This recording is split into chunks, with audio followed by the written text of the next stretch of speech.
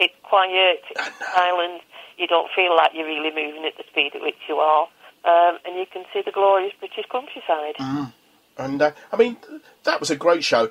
I mean, any more plans to do some more of the hot air balloon gardens? Not at the moment. No. I mean, it's a phenomenally precarious business with the weather. I know. I some friend of mine bought me some friends of mine bought me a balloon trip, and I think it took me 4 years to actually go up. Yeah. I mean, we was extremely lucky. We only lost 2 days, which we picked up elsewhere.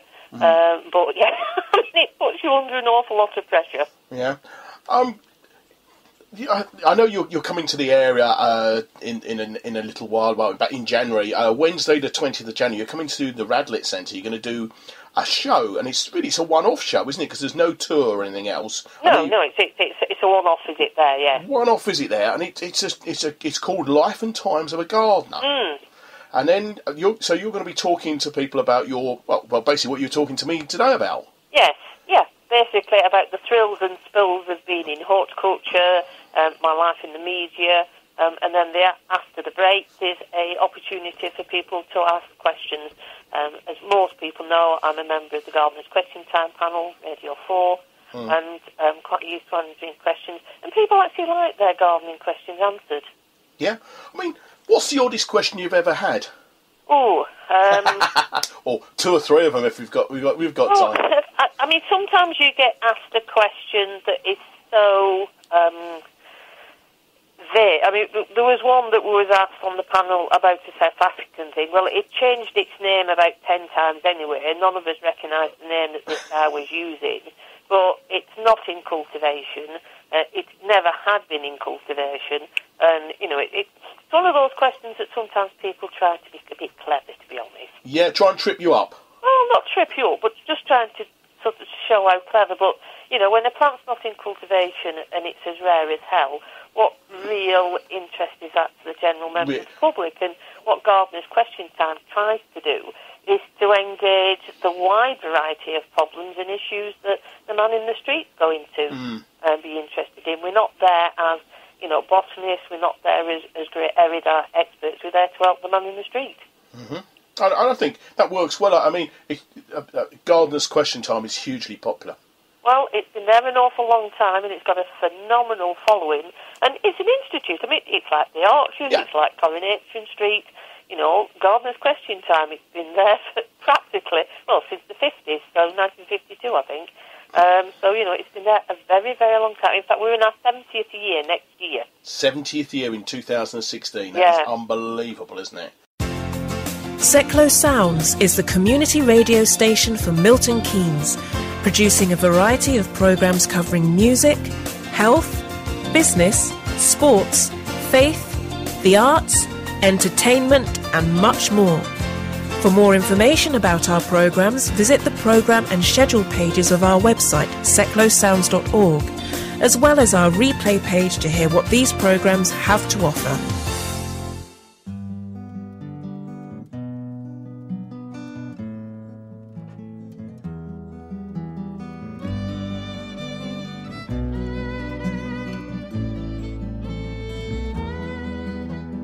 Whose garden was this? It must have been lovely. Did it have flowers? I've seen pictures of flowers, and I'd love to have smelled one. Whose river was this? You say it ran freely. Blue was its color. I've seen balloons and pictures, and you tell me you've been there. Oh, tell me again, I need to know. The forest had trees, the meadows were green, the oceans were blue, and birds really flew. Can you swear that was true?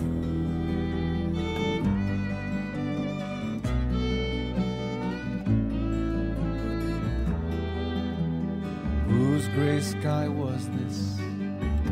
Or was it a blue one? Nights there were breezes, I've heard records of breezes, and you tell me you found one. Whose forest was this? And why is it empty? You say there were bird songs and squirrels in the branches. And why is it silent? Ah, tell me again, I need to know. The forest had trees, the meadows were green, the oceans were blue, and birds really flew. Can you swear that was true?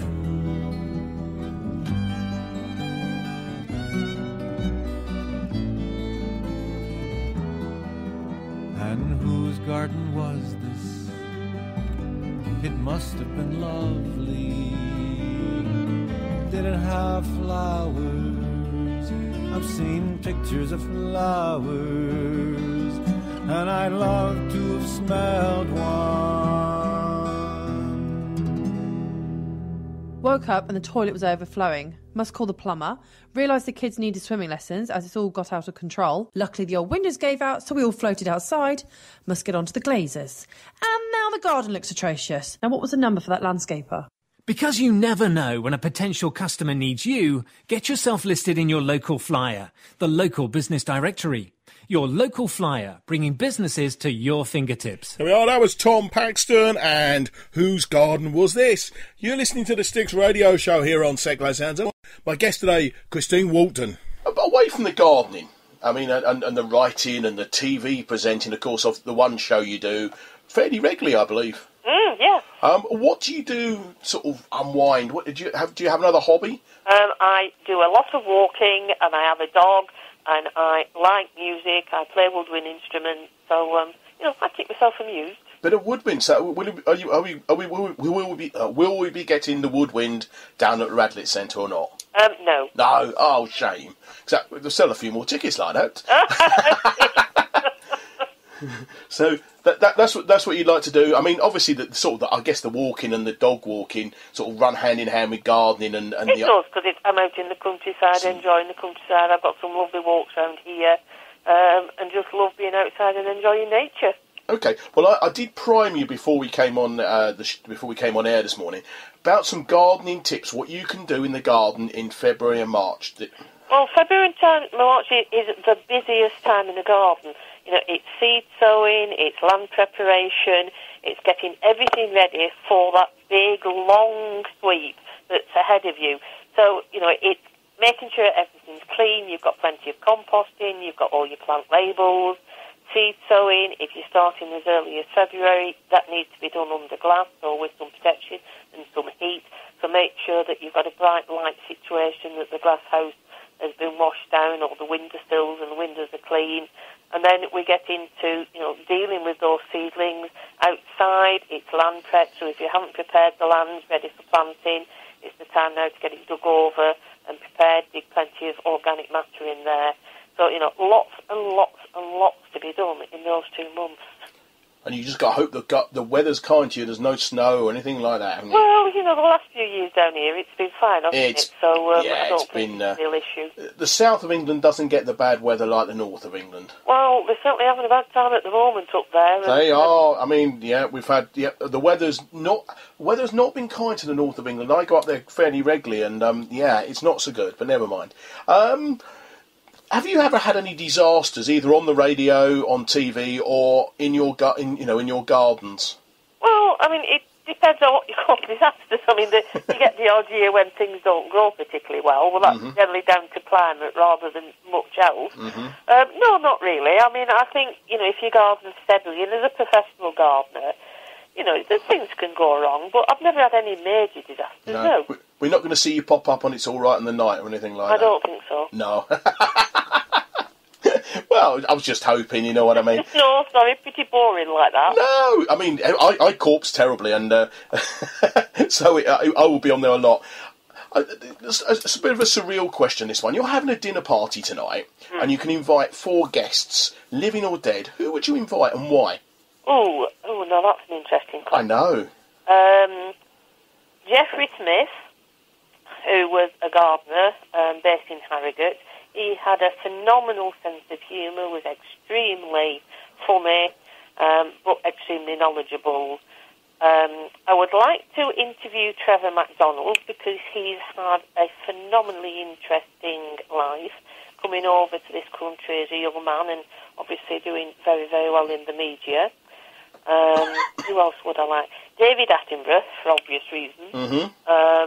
And my fourth would be probably somebody like, who would I like to interview? Helen Mirren. Because, Like Helen Mirren? Yeah. Oh, that would be a fun dinner party, wouldn't it? Well, it would, yeah. Basically, because she's had a phenomenally interesting life. They have. All of them are quite interesting people, and I can see why you'd have all of them round. I mean, Trevor's is a national institution, isn't he? Absolutely. And all of those people that have lived very full lives, are going to be interested in. There's going to be something that you can talk to them about. Yeah, I think that's a good idea. And what would you cook them? I would probably do probably one of my casseroles, because one of the things I hate about cooking anything really flash is that you're spending all your time actually in the kitchen stirring it, doing the food. Whereas if you do a really nice casserole or something that's already been prepared, you've then got time to sit and actually enjoy their company. There's nothing worse than throwing a dinner party and spending all the time in the flipping kitchen, faffing about, cracking about, mucking about. Yeah, I agree. You're worried about, my souffle hasn't done the right thing. Oh. Do something simple that's really good and heartwarming, and then, sit and enjoy the company of these people you've invited round. Chuck it in the oven and leave it. That's my Absolutely. philosophy. Minimalistic as possible. I'm quite happy with that. You've done all these things. We mentioned the hot air ballooning and the TV work, the amount of books you've written. Is there anything you'd like to do? Have you got anything you thought, I'd love to do that? I'd like to walk across Turkey. Would you? Yes, I would. All of it? Yep. I'd like to start in March in the west and go across the high plateaus, looking at the flowers as they come and go, and come out in the east on the Russian border in late September. So to see the flowers coming and going and flushing, and the different altitudes and the different latitudes, meet the people, walk. The Turks, the rural Turks are fascinating people and are very warm and welcoming and fascinating. So, yes, that's an ambition I'd like to do. So, hopefully you're going to pitch that to a TV company. They're not interested. They're not? I'm actually surprised. Flowers are boring to TV companies, remember? I don't know. I don't agree necessarily, but never mind. You've travelled around the world. You've done garden trips, field trips across the world, China, America, Asia, South Africa, most of the places. Is there anywhere in the world you'd like, apart from Turkey, we just mentioned, is there anywhere in the world you'd either like to go or you'd like to go? One of the places I'd like to visit is Siberia, mainly because it's unspoilt. Yeah, and it's a bit chilly there as well. Well, it is, but, there is a summer flora. It's a very limited window, but Siberia's on the list. Yeah, I must admit, I've got a yearning to go to Iceland and not the shop. And people say to me, you're mad. I said, well, no, it's just I've got this yearning to go there. Yeah, well, I think, different things appeal to different people, don't they? And, certain people have said to me, what on earth are you going to South Africa for? Because it's a stunningly beautiful country. Oh, beautiful. Amazing people, they've got fantastic wine. Shame they can't contact the politics, but, that's... hey-ho, we don't do that clever here. So, no, well... every country in the world has got something. Yeah, I've been fortunate enough to go to South Africa, and I've driven up the garden route when it's in full bloom, and it is stunning. Yeah. Well, I tend not to do that because, it's similar to a lot of other things that you can see around the world.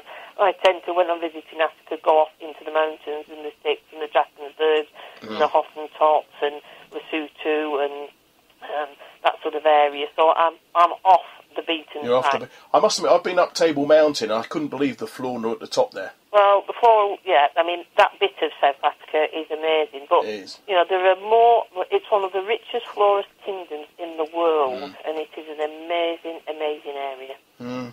Well, almost out of time. I'm gonna just quickly run through I'm going to ask you one more question, and then I'm going to run through where people can see it. Now, we're in 2016. What does 2016 hold for Christine? Hopefully, as much as everything that I've done in the past, just building on that, enjoying travelling, enjoying meeting people, giving advice, doing what I do, so more of the one show, more of whatever people throw at me,